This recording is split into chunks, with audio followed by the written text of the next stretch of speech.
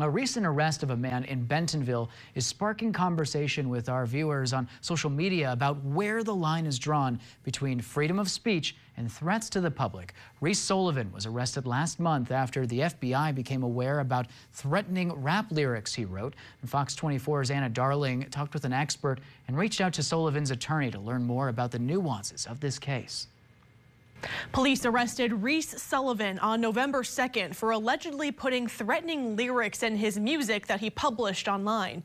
He claims it's his rap persona, but the Bentonville Police Department arrested him for first-degree terroristic threatening. Our viewers are asking the question, is his speech protected or should it be punished? The tension here is public safety and freedom of expression. Danielle Weatherby is a professor of law at the University of Arkansas who specializes in the First Amendment. The First Amendment is a constitutional provision that protects citizens' speech, exercise of religion, and interference by government actors in those realms. So it prohibits unlawful government censorship and control over private speech. She says hate speech is protected by the First Amendment, but when that speech crosses a line from expression to threats of violence.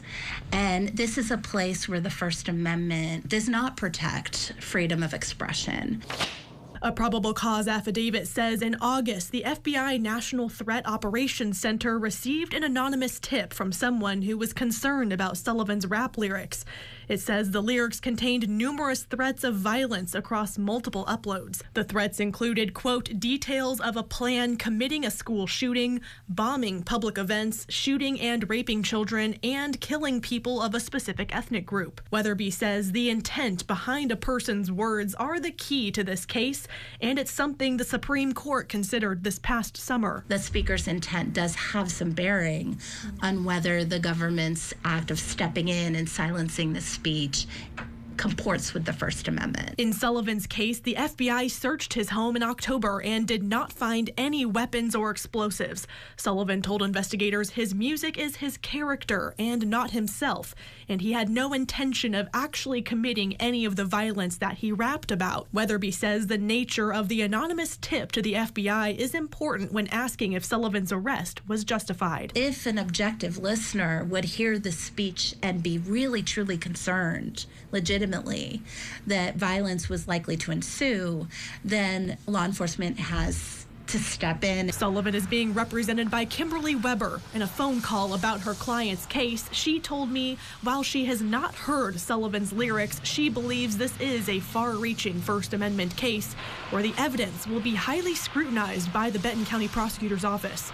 She emphasized Sullivan's lyrics were not a manifesto, that he has no intent or means to act on his lyrics, and he does not have any negative thoughts towards any minority groups. And in this day and age where we're dealing with school shootings and massacres of a major scale, we have to take this kind of speech seriously.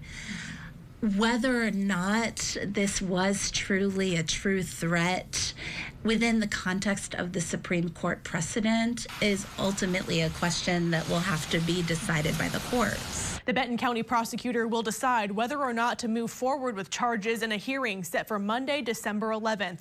Weber believes there is a chance the charges will be dropped against her client.